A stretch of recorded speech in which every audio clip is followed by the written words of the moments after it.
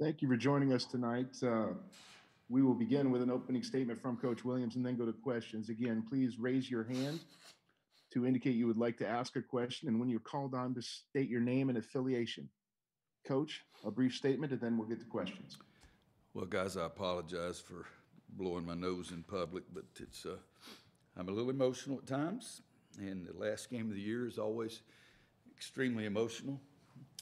I've been very lucky. I've been in the locker room 4 times, one as assistant, and 3 as a head coach, where the last game of the year was really emotional in a good way. But before I say anything else, I just thought that Coach Guard, I call him Greg, I think he and his staff did a great job of getting their kids so much ready to play. Every loose ball, it seemed like they got. Every time we gave them an open look, and some of them even not open, they made shots. 13 for 27 from three-point line, and Davison and Trice getting 29 and 21. Those kids played really well, and the big guys fought our big guys and blocked shots and made it difficult for us to score inside, particularly in the first half. But just to congratulate Greg and his staff on the job they did, and congratulate their kids. They didn't finish the season as well as they would have liked. I think it was 3 of their last 4 were losses or something like that. But those seniors, when you get into tournament play, sometimes they really, really want something, and they work exceptionally hard for that. And they performed tonight, and so congratulations to them. My club, I didn't do a very good job. It's been a difficult year, but everybody's had the problems with COVID that we've had. It's been a hard year to push and pull every other day to try to get something done. But how can you be any luckier than Roy Williams is coaching basketball? I didn't think we shot it very well. We took some bad shots in the first half. I forget now, I think we had, 6 turnovers in the first half? And then we all, 6 turnovers in the first half, and we had 8 bad shots. So that's 14 of the same thing. Bad shots and turnovers lead to runouts. And I thought our turnovers and bad shots were the key factor in the game, other than the fact that their shots went in. I don't know what they shot for the game. Well, 50.1, but 48 from a three-point line. So I thought our bad shots and turnovers hurt us in the first half. They out-rebounded us in the first half. I think at the end of the game, they still out-rebounded us 37-34, and not many people have done that. So their coaching staff got them to be more in tune and more focused, with better desire and more alert to go for the offensive rebounds. And got to congratulate them. They played very, very well. I think Greg gets to evaluate his own team, but I thought they played very well. And Roy Williams didn't coach very well. Thank you, Coach. First question goes to Brendan Marks from The Athletic. Brendan, go ahead and unmute yourself. Hey, Coach. This is Brendan Marks from The Athletic. You mentioned the emotion that comes with the last game of the season. Can you just elaborate on the particular emotion that comes with this group of players, these specific guys, this specific season? What makes this one different? Well, I think I'm so proud of them as young people. This was a hard year, guys. Come on. A lot of the stuff that you remember from your freshman year in college, none of my freshmen have any memories of anything like that. You've heard me say before, they went to class for 6 days, and that's it. So they haven't had the college experience a normal student can have. They haven't had the college experience of home football weekends and how the pageantry and everything of college football is so much fun. They haven't had the experience of running out of that tunnel with 21,750 people going crazy. We had Tyler Hansbrough and Bobby Fraser, and it may have been somebody else. I was thinking we had 3 players here today, but Tyler told me one time he'd do anything to run out of that tunnel again. So I'm so proud of our kids for going through this, and it wasn't nearly as much fun as it's been in the past. I'm proud of that. I'm proud of the fact that we had 7 freshmen in our top 10 or 11 players, and 11 players, I guess, 7 freshmen. You know, and I think that Greg's team with 8 seniors or 6 seniors and 4 of them redshirt seniors or whatever is, you love to have an experienced team in March. I loved having my team regardless of what grade they were in. So it's just, when you coach kids, you have a special bond with them. And this year was really hard on young people, and I was really proud of them. Next question to Andrew Jones.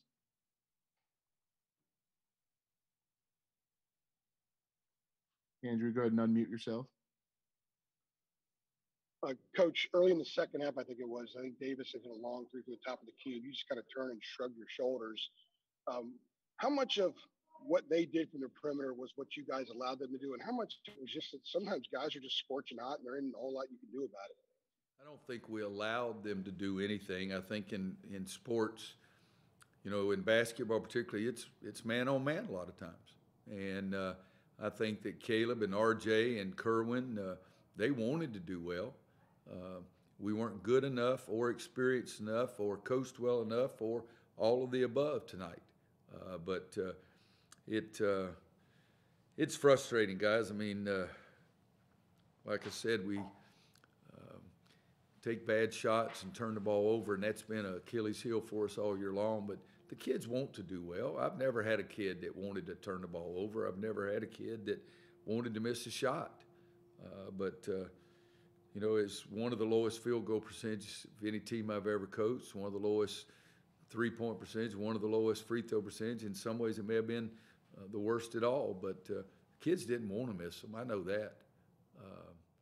But the bottom line is 13 out of 27 for them, 5 out of 13 for us, so that's 8, so they outscored us by 24 points from the three-point line.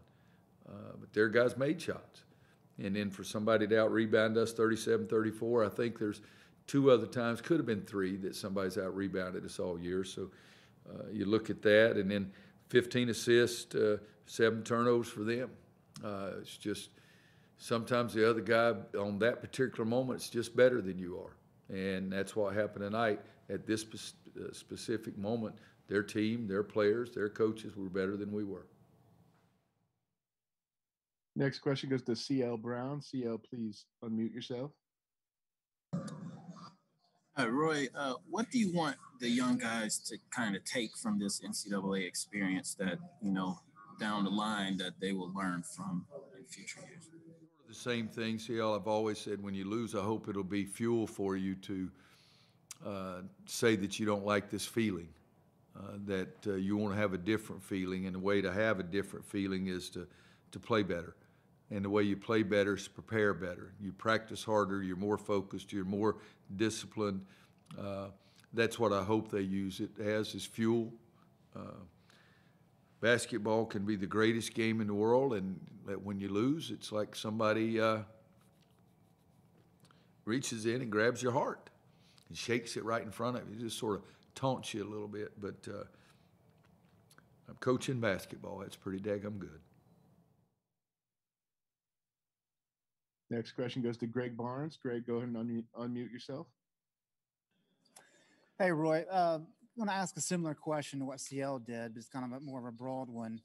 I realize you didn't get the team to come along as much as you would have wanted them to this year, but given the youth and inexperience of this team, there's some building blocks there from what you saw over the last couple of weeks of the season. I think so. And, you know, you guys, I hate to, you know, when you start talking about how inexperienced your youth or 7 freshmen, that sounds like excuses, and I don't want to use that, but it is facts. They are facts, I guess is better English. But, yeah, I think that we've got the foundation that can be really something. You know, but kids nowadays have decisions to make, whether to leave early and go to the NBA, and we'll have to wait and see how those situations pan out. But it is something that the foundation here is something that could be really, really special. I remember Tyler Hansborough's freshman year, starting 3 freshmen, start of the season, and then started just 2 down the stretch, but still played 4 or 5. And I said at the end, they're going to be really good. And they were. They won a national championship as a senior, and as a junior, went to the Final Four. But times are different now, and there was a lot of different pulls to them or pulls at them, stresses and pressures that they and their families feel. And so we'll just have to wait and see. Next question to Kiera Luck. Good evening, Coach. I just want to know, how have you grown this season, and what will you take away to be a better coach going forward? I started the season when I was 70 years old, and I feel like I'm 103 right now, Kiara. So it's that's the first thing that's happened. It has been a trying year. It has been a year that 2020 and the first part of 2021 I haven't enjoyed that much. There's been a lot of stresses, a lot of things on, but I think that each year you get to be a better coach, you get more experienced yourself. And this year I focused almost every press conference on talking about turnovers or not the quality, a high quality of shot that I wanted us to get, and not running at the pace we wanted to run. And so some way, somehow, I've got to do a better job of getting the guys to make changes. And 29 games, I'm still saying a lot of the same kind of things. So I've got to figure out a way to make that happen. All right, one final question from Adam Smith. Adam, go ahead and unmute yourself. Hey, Roy, Armando obviously had a explosive start to the second half and really got involved quickly. What do you think took him so long to get going? I think he had 1 shot in the first half. What did you see happening there? Oh, he played about 10 minutes, but he had 1 shot, and I don't know if he had a rebound. He had 1 rebound or 0, something like that. So the first half was pretty ugly, and I challenged our big guys to be more effective in the second half, to be more aggressive, and I think we did that. And if we could have done that for the entire course of the game, it would have been a lot better for us. I don't know that we would have won because they were really, really good, but I think that he did focus much better in the second half, and Garrison as well. I mean, at half, Armando was 0 for 1 and Garrison was 1 for 7. And those are kids that have led our team basically all season long. So that's what I would say. We just perhaps focused on it a little bit better. All right, thank you, Coach. We appreciate your time today. We'll be joined momentarily by Garrison Brooks. Please use this time to raise or lower your hands as necessary. Thank you.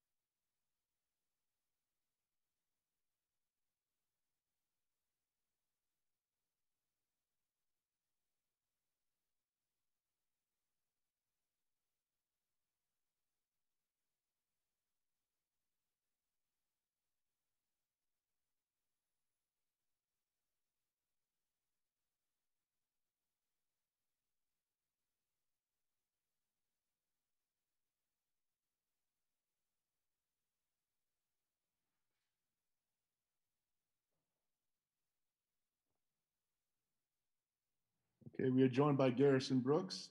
We'll begin the press conference. Again, use the raise hand function to indicate you'd like to ask Garrison a question. Our first question goes to Ross Martin. Ross, go ahead and unmute yourself. Hey, Garrison. Roy was visibly emotional in the press conference. I was wondering what the locker room was like after the loss, what he was talking to you all about, what was he going through, and kind of the emotion of you and your teammates. Yeah, really emotional because, this is our last game together. Just something tough to realize it's the end of your season. Next question to Andrew Jones. Garrison, they out-rebounded you guys. I believe it was 37-34. Rebounding wasn't exactly a strength of theirs coming in. So what did they do to kind of keep you guys from having the kind of success on the glass that you normally do have? Box out.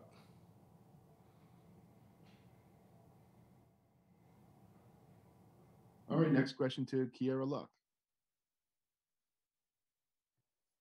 Hey, Garrison, I just wanted to know, how do you just move on from this and appreciate your last year from Carolina and look forward to your future? Yeah, personally, just a great experience. Never ended each season how I wanted it to, but just something I'll always be grateful for. Next up is JB Ricks.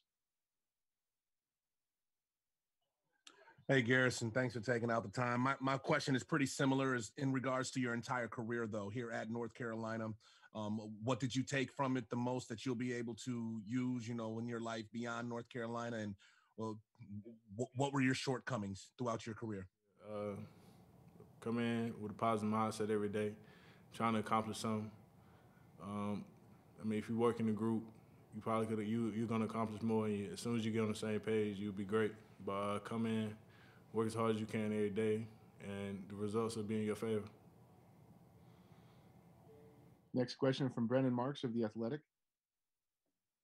Hey, Garrison. Roy had mentioned how just with all the COVID precautions and the experience being so different this year, it wasn't necessarily as fun as past years. I'm just wondering, can you sort of elaborate on how tough this year was and is there still validation in having, made it this far? Yeah, really tough. Of course, we couldn't do as much activities we want together. Couldn't hang around each other as much. Couldn't go out and enjoy campus as much. Just a lot different. But I'm still very grateful. I still had a lot of fun with our guys. You see how hard we worked to get to this point. And you just got to be grateful for times like this. Everybody dedicated themselves to one goal, and you see how far we got. Next question goes to CL Brown. Garrison, how much do you feel like the experience of Wisconsin having, basically 6 seniors in their rotation, how much do you feel like that kind of favored them tonight?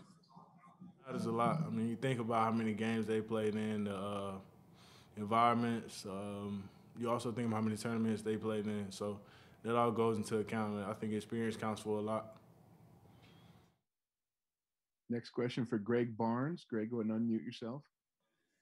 Hey, Garrison. I know the game just wrapped up, season concluded, but have you given any thought to the possibility of returning next season? A little bit.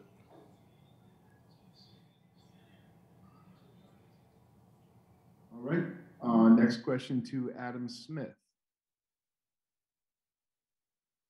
Garrison, you guys obviously are a young team with the 6 and 7 freshmen. What sort of foundation do you think this season provided, and what do you think, maybe the future holds for the core of this group? What do you see ahead? Yeah, the future's really bright for this group. I think it's going to be tremendous for them that they experienced this, got in the tournament, lost. You can always build off this. It's always going to be motivation for us. They can always come back and work really hard, and it's going to be good for them. I think that guys like RJ, Caleb Kerwin, Walker Kessler, I think that's just experience they have, and they don't want to have this feeling again. So I believe that they'll come in and work really hard. We do have time for another question or two for Garrison. If there are any, please raise your hand. All right. Brennan Marks from The Athletic. Yeah, Garrison, I just wanted to follow up on Greg's question. I know this game just happened, so obviously there's still a lot of time, but, what will your process be for sort of figuring out what the next steps are for your future? Just sit back and think how much I can accomplish anywhere, just in case it's going somewhere else or staying here or turning pro. It's just something I always think about. I think about it to myself and just come to a decision. All right, Greg Barnes.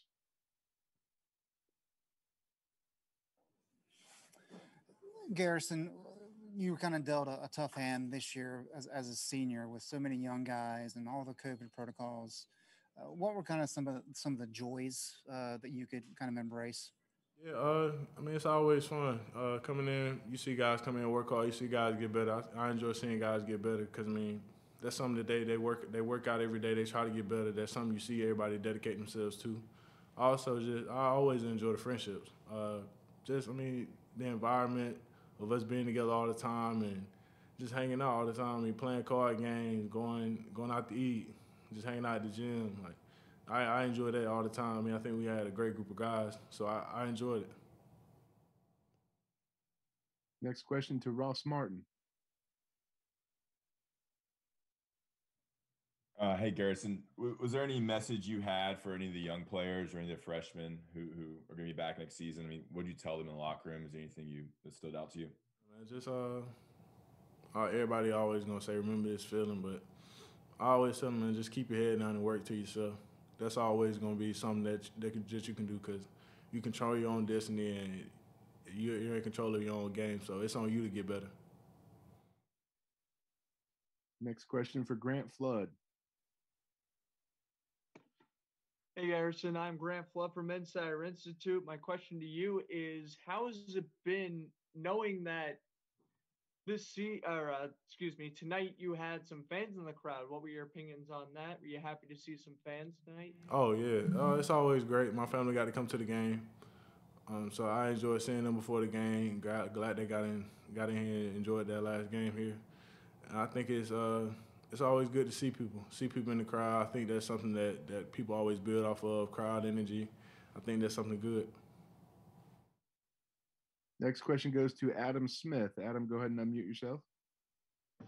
Garrison, I think Brad Davidson, number 34 for them, I don't think he was averaging double figures on the year, and he obviously kind of went crazy. What do you think got him off? And you know, as you guys were studying then, did you see any of that explosiveness out of his game? Truly, I didn't see any explosiveness, but he showed it today, so that's all that matters. But he came out ready to play.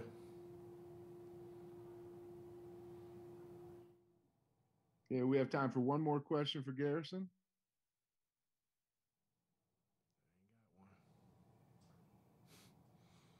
All right, Garrison, thank you so much for your time. All right, thank you all. Thank you. That's it for the post-game press conference tonight. A transcript of Coach Williams' interview will be provided by ASAP Sports and posted, along with a recording of this press conference, on the NCAA Digital Media Hub at www.ncaa.veritone.com. Thank you for joining us and have a good evening.